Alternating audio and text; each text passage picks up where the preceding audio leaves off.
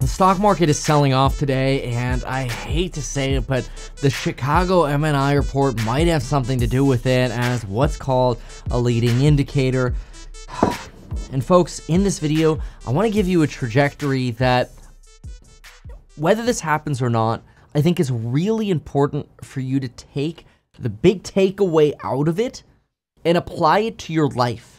So we're gonna have a big life sort of lesson towards the end of this video. So if there's any video of mine that you're gonna watch to the end, I really encourage it be this one, because we're gonna start with some data that, probably be old in a few weeks, but the rest of the video will be really critical.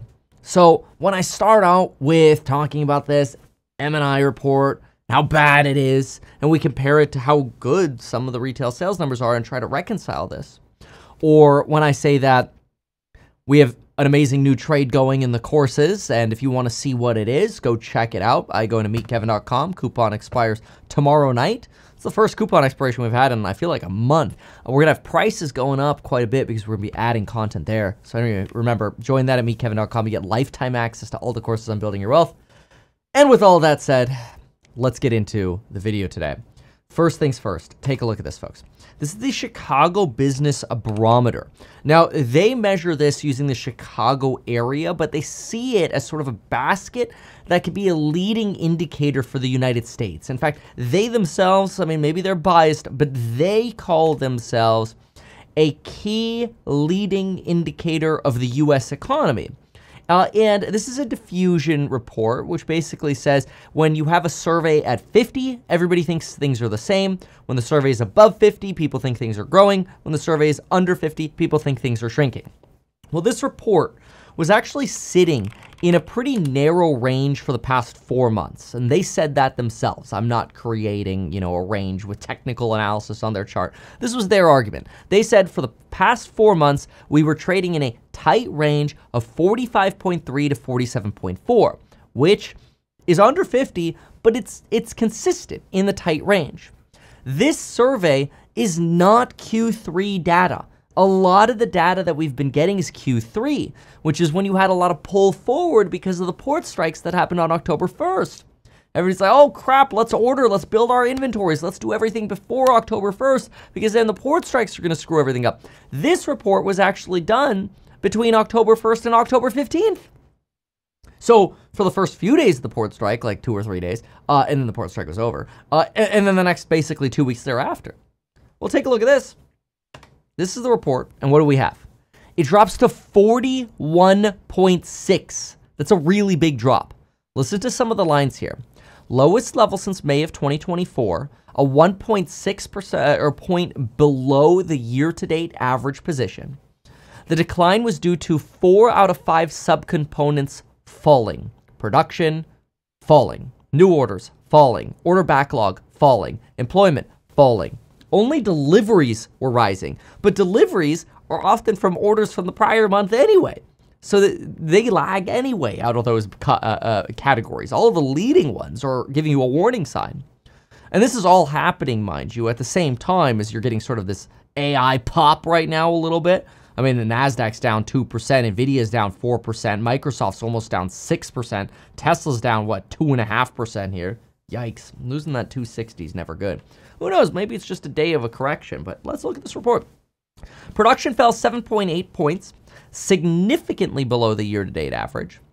And this was due to nearly 40% of respondents reporting lower production, with nearly half of respondents reporting smaller backlogs, and 90% reporting the same or smaller employment. 90%. This means in October, almost everybody's talking layoffs here or stability, like stable to down, no up. Now, I know we had a volatile ADP report that looked pretty exciting, and consumer spend seems to be up and confidence is still up, but you have to kind of think a little bit about how the trajectory of recessions play out, and then let's go through that, and then let's talk a little bit about life lesson in this. I also want to give you a quick heads up. I'm doing a new video for the house hack bonds because what some investors have asked is that if we do IPO sooner, they have the opportunity to convert sooner. So we're going to move the conversion from the end of 2029 to the end of 2026 as an option. If you've already invested, we'll give you both options. And what's really cool about this is it sort of incentivizes the company to IPO sooner. Now, no guarantees we can IPO at any time. We're not saying, we're definitely going to IPO at any time. We have no idea. It's all market dependent. But it'd be kind of cool if we could bring Househack public at some point in the future. And if we could do that sooner, that'd be pretty cool too. So if you're not familiar with what I'm talking about, the 5% yield and all the upside by investing in Househack while getting paid a yield from our rents, piggy bank of $60 million of cash flowing real estate, go to househack.com and learn more about that. This video can't be a solicitation. Go read the disclosures over there at househack.com. Okay, so this is what's really important, and I want you to watch this very carefully. Path to recession. The first thing that happens is consumers become more choosy. Okay, we've heard this already. Companies start discussing value more. Oh, we need to provide more value. Everybody's getting more choosy. Then pricing power wanes. Few companies actually have pricing power. Basically, everybody's PP goes soft. Not good. Pricing power goes away. They're like, damn, we can't really price anymore. So if we do take price, our volume goes down.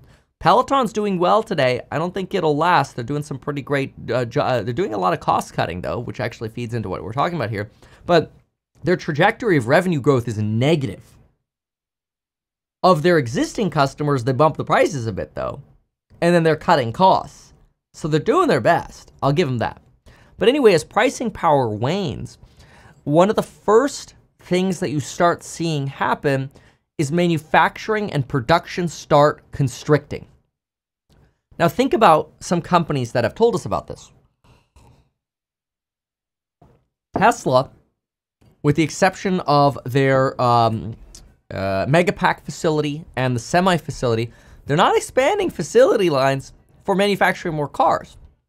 But we've known that for the past few years. What's something new that we don't know about?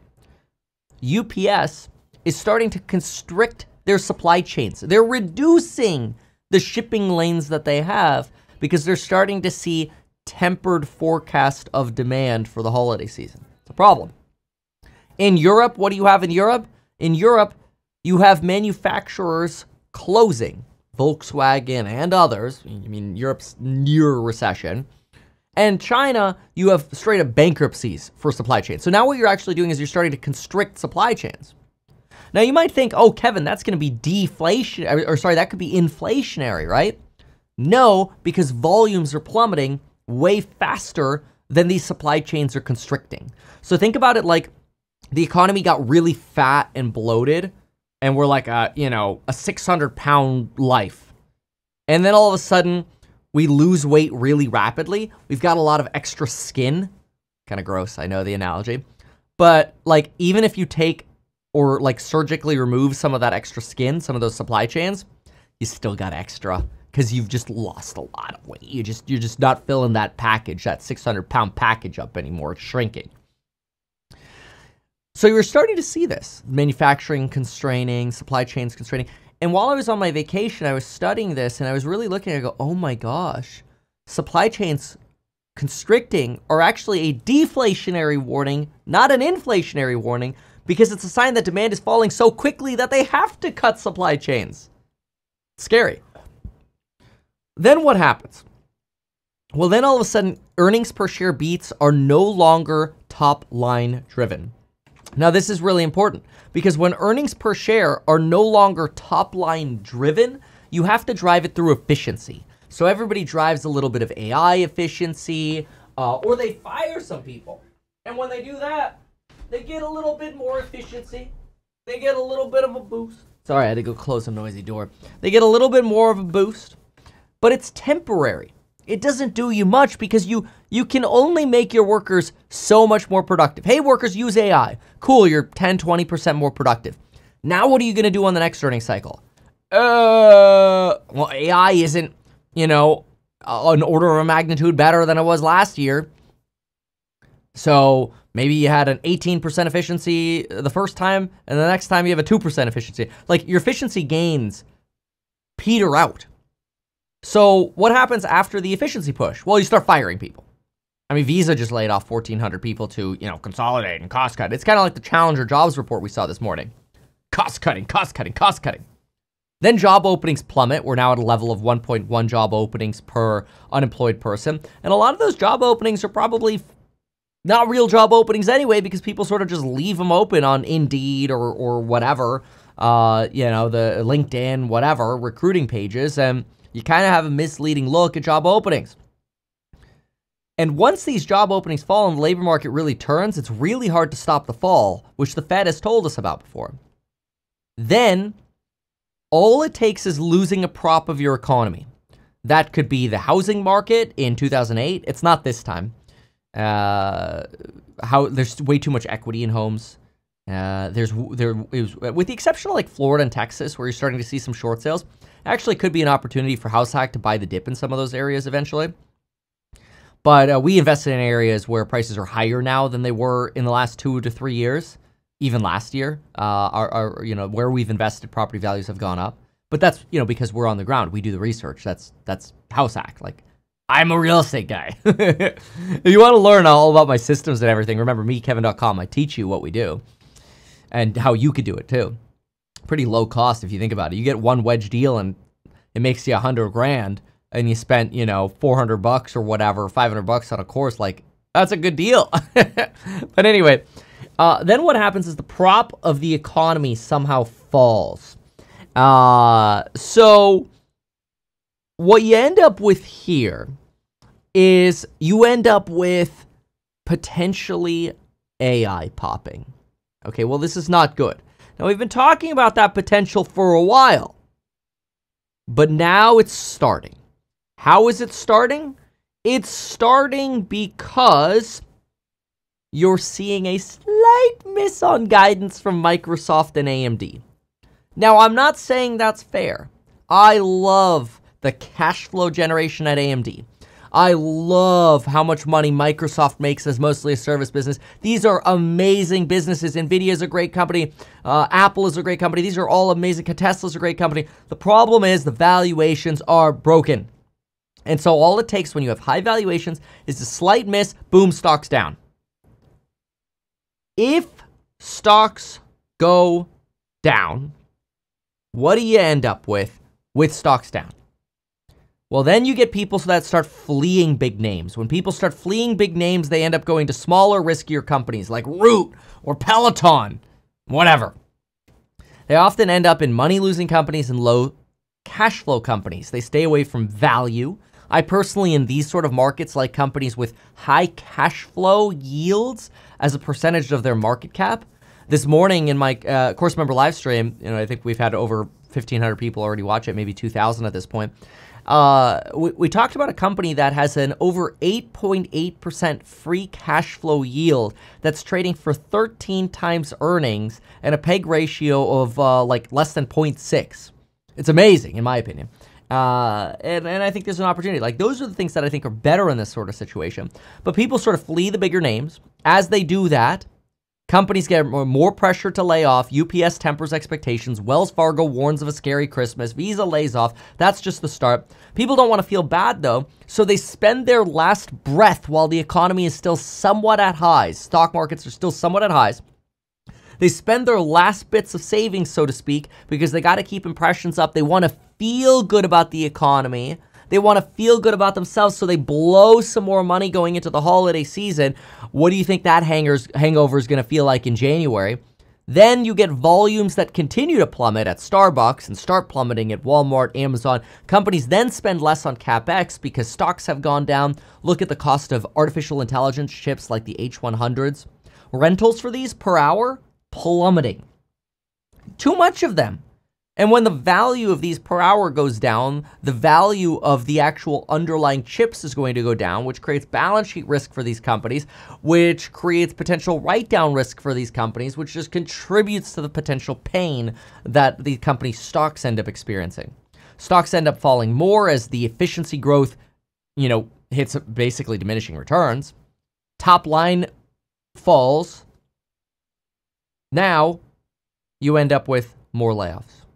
So really, when people are so worried about like the jobs reports coming in with dirty numbers, you have to go through this whole cycle first, and then you confirm a recession when when layoffs get bad. Usually, When the yield curve is inverted 50 to 90 basis points, that's when you're at a recession. We're only at 12 right now, so we got a ways to go. So what's the life lesson of this?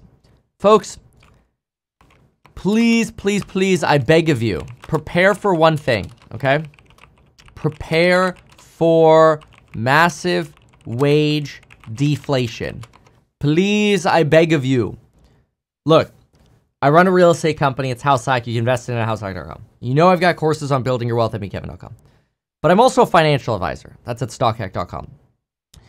And the people that we're talking to, we are analyzing their tax returns, their tax situations, their business structures, their entity structures, what they're doing to maximize their chance of getting through the next recession, whether there is one or not. Because guess what? If there's not a recession, you just made yourself stronger.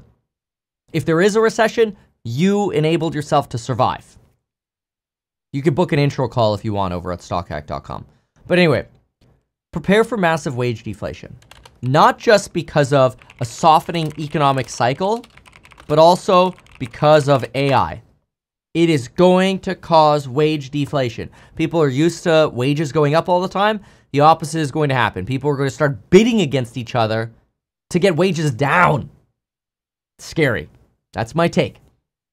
So, prepare, do what you can, save, minimize your risk, diversify your investments, evaluate paying down debt, maybe look at the stock market, still mostly at all-time highs, and maybe be a little cautious. I mean, look at this. The Q's hit 500. We hit a near all-time high over here, 501.35. We were at 502 in July. Okay. It's rich right now. Nvidia is near all-time highs. Palantir, Tesla, whatever. Just buckle up. That's all. Anyway, thank you so much for watching. I hope this is helpful for you. Check out househack.com, meetkevin.com, and stockhack.com. See y'all in the next one. Thanks so much. Remember that coupon expires tomorrow at 11:59 p.m. You get to see that trade I'm working. Thanks. Bye. Why not advertise these things that you told us here? I feel like nobody else knows about this. We'll try a little advertising and see how it goes. Congratulations, man. You have done so much. People love you. People look up to you. Kevin Paffrath there, financial analyst and YouTuber. Meet Kevin. Always great to get your take.